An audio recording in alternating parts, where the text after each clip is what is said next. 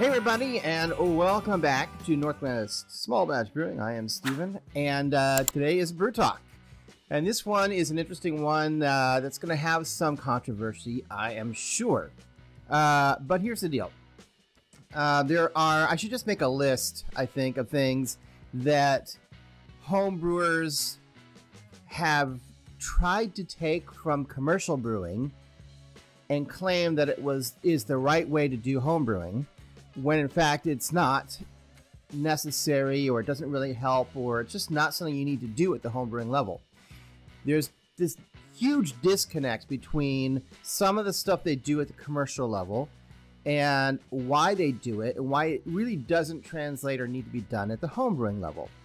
So today's Brew Talk is about whirlpooling. What is whirlpooling to start with? If you're not familiar with this term, basically, what most homebrewers use, like what I do if you watch my homebrewing videos, is we have what's called a hop spider. It's like a cylinder of mesh, and that's where you put your hops in it, so you get the flavor and extraction from the hops without actually having all the vegetal leafy matter from the hops getting into the actual wort and clogging things up.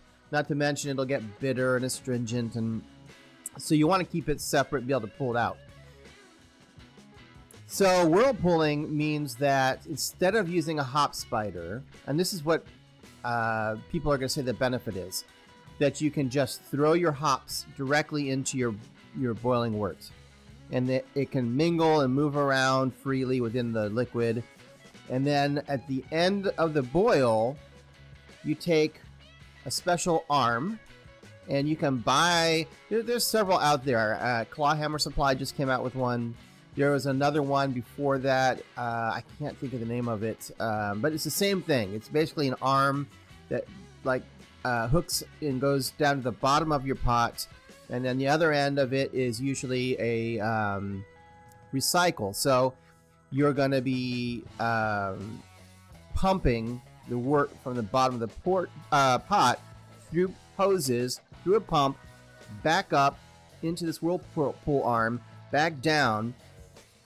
And if it's done properly, what'll happen is it'll create like a vortex, and it will make all the hop matter and other debris basically fall into a cone in the middle of the pot. That way, when you're ready to drain the pot, all or most of the hop matter is going to be in the middle, and it's not going to get sucked down into your fermenter. All right, that's the idea. Okay, that's the benefit. It's the only benefit I can think of, right? Here's the problem.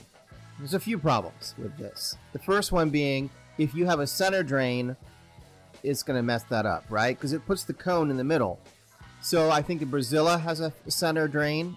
I'd love to have a center drain on mine, by the way, but that's a whole other story.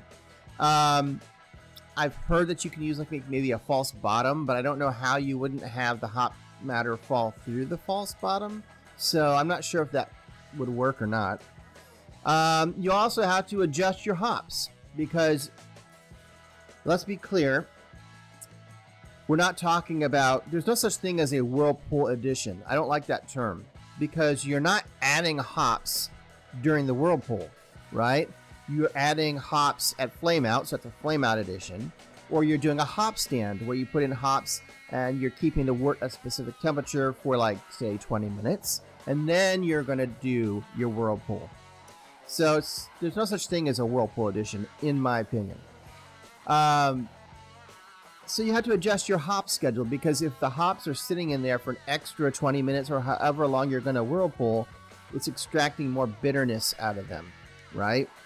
So you have to make adjustments for that. That's one negative for sure. It takes longer, right? You have to lengthen your brew day by, at least 20 minutes or however long you're going to whirlpool. So there's that, right? It's already a long brew day. Now you're extending it even longer. Here's the deal. This is something they do in the commercial brewing world, right? This is what I was alluding to at the beginning of this video. So in the commercial brewing world, like many things, they are dealing with very large quantities, right? Huge vats of beer. And it just would not be feasible to use hop screens or hop spiders in a volume of beer that the amount of hops that they have to use in that volume of beer, you just can't use screens. It's just not possible. So they have to do whirlpooling. And generally speaking, they actually whirlpool and then immediately drain down with the whirlpool into another vessel, which is something we're not doing at the homebrew level. On top of that, they're using very high-powered pumps to create that whirlpool. So if you're going to do a whirlpool properly at the homebrew level, you also have to invest in not only the homebrew arm, the whirlpool arm, but you're probably also going to have to invest in a better pump than the one that you have.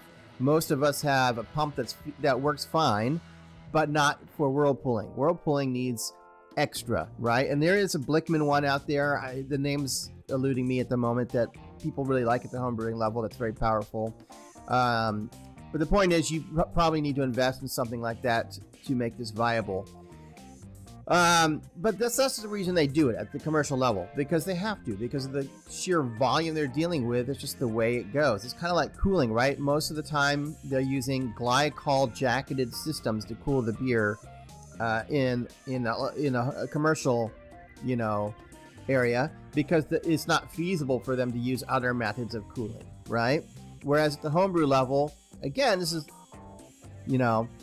debatable, but in my opinion, I think glycol at the homebrew level is overkill, unless you're making huge batches.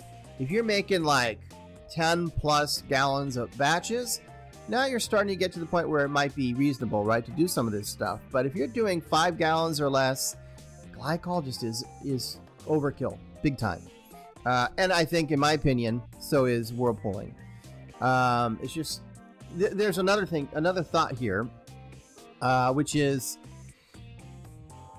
the argument people are going to make is that throwing the hops in without the hop spider extracts more hop flavor. And this is just my opinion. There's no proof on this. I just don't think it's true. Now, I can't remember whether Brewlosophy or someone else did an experiment. I think someone did. If it was Apartment Brewer, or maybe it was Brewlosophy who partnered with Apartment. I can't remember, right? But there was an experiment that I did see at some point recently. And I think the result basically was they couldn't tell the difference. I think if it was the one I'm thinking of, and it was with the Apartment Brewer and Brewlosophy, I think Apartment Brewer did pick the right one out, but it was really a guess. I mean, he was admitting on the video that, oh, they're so similar, that it's almost imperceptible, right? So I don't think the end result of the beer is worth doing the whirlpool. I don't think you're going to get a significant enough difference to use that as an excuse or a reason for all the extra equipment and time and effort that it would take.